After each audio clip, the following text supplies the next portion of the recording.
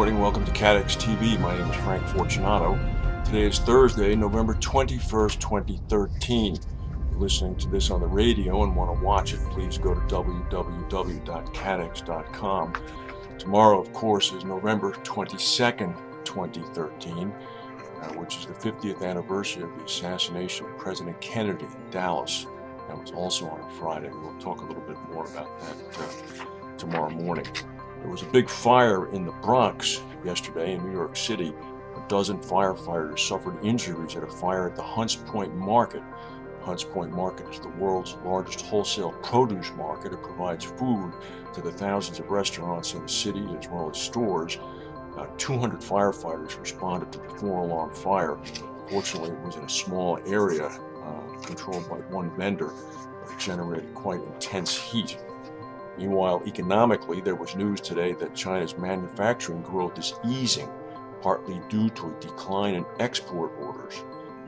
The so-called flash version of the Purchasing Managers Index from China slipped to 50.4 compared to last month's reading of 51. One of the concerns, of course, is that wages in China are now increasing at a high rate, making their exports less competitive than they once were.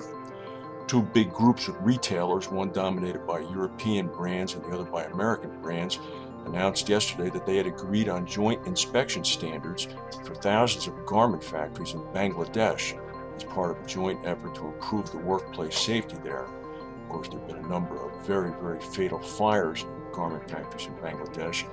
The most horrific one saw over 1,200 people killed.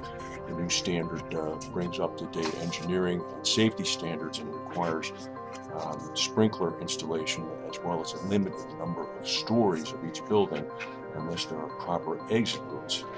Meanwhile, we have yet another opinion coming from a consulting company about rates for U.S. cat rates that might be coming up for renewal this January.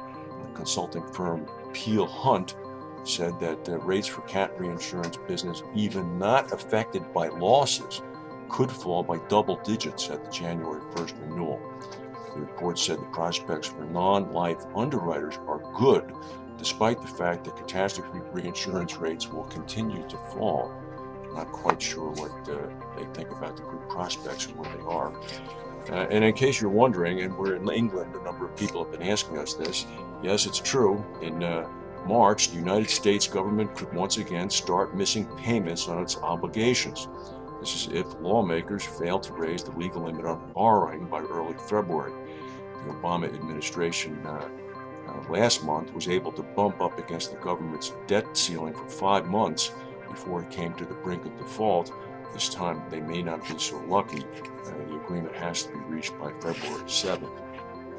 Germany came out with some interesting news. Apparently, they're quite concerned about the effect of low interest rates on insurers. They said that they will come to the aid of insurers battling the consequences of record low interest rates.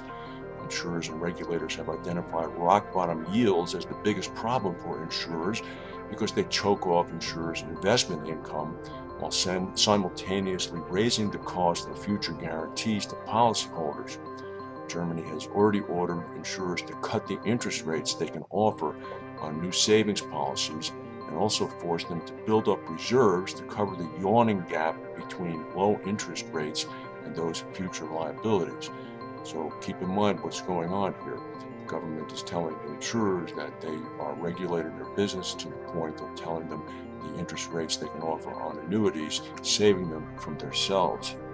And this morning in southern Ohio, centered around the town of Athens, where I believe the University of Ohio is, there was a 3.5 magnitude earthquake. Very unusual for that area of the world. A little bit of rattling and rolling and shaking, but fortunately there was no harm or damage done.